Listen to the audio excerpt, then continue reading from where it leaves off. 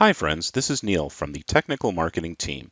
In the next few minutes, I'd like to show you how you can easily deploy Veritas NetBackup from the AWS Marketplace. First, we need to search for Veritas NetBackup. A few choices will show up, so let's choose the latest Veritas NetBackup deployment. We're going to deploy Veritas NetBackup 9.1. Let's click on Continue to subscribe. All right, next we'll click on Continue to Configuration. And for our delivery method, we're going to choose Primary Media and CloudPoint servers. Here you can see we're going to deploy NetBackup 9.1 and select the region you'd like to install in. We're going to click Continue to launch. Everything looks good. Let's launch our deployment. Let's check the prerequisites, and if we're okay with everything, let's click on Next. Okay, now after this, we're going to enter all of our information for our NetBackup environment. Okay, first let's give the stack a name. Okay, now let's give our primary server a name. Let's select the server size, and this is going to greatly depend on your environment. Okay, now we're going to choose the NetBackup primary server installation volume size. All right, then we're going to enter the parameters for our media server. Okay, give the media server a name. Select the size, and then, again, this is going to greatly on your environment.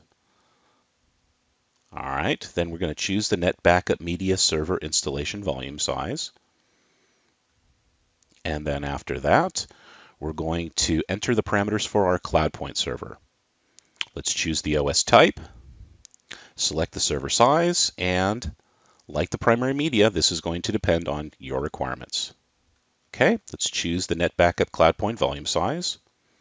Give the CloudPoint server and Elastic IP if you choose to do so. Enter in any proxy information if you need that. And if not, let's continue to the SSH key pair. So let's select your SSH key pair.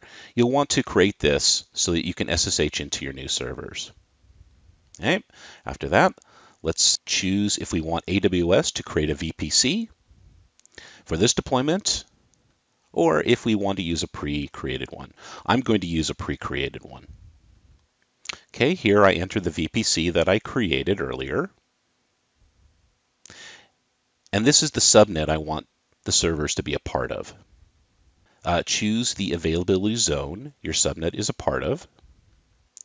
Enter in the VPC CIDR block of the VPC above. Okay, and after that, next we choose if we want AWS to create a new DHCP option set or if we currently have one. I'm going to use a pre-created one again. All right, I'll put in my NetBackup server domain name here, and whether to use an existing hosted zone already created for this domain. Okay? In my example here, I have a hosted zone already created. And since I don't want AWS to create a VPC and subnet configuration, I'm going to skip these new settings. All right, next, put in a service username for NetBackup.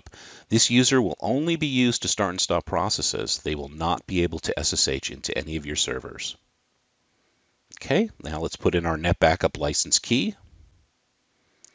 Let's put in our NetBackup usage insights, customer registration key. Next, we'll enter a CloudPoint username and password. All right, then we'll put in any other names the CloudPoint host will be known as. This will be added to the TLS certificate. Okay, then we enter the port for a CloudPoint to use. I'm going to use the default.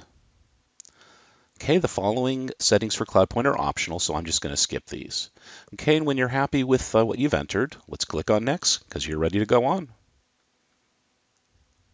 Okay, these are some additional things you can have the stack do. Personally, I like this one under the stack failure options. I select Preserve Successfully Provisioned Resources. So if there's a problem, I can check the logs created in the resources. All right, everything looks great. Click on the Acknowledge boxes, and then we'll click Create Stack. Okay, now after the deployment is complete, what we're going to do is we're going to log into the primary server to ensure that all the components are there. Okay, now we're logging into our server. And since we're not going to use the root user, we need to create this user on the primary server and give it privileges to log into the NetBackup environment. Please check out the associated blog that goes with this to see how to do that. Yeah, let's take a look to see if all the hosts are successfully created and registered by the primary server. Okay, everything looks great. Thank you so much for watching this video on how to deploy Veritas NetBackup from the AWS Marketplace.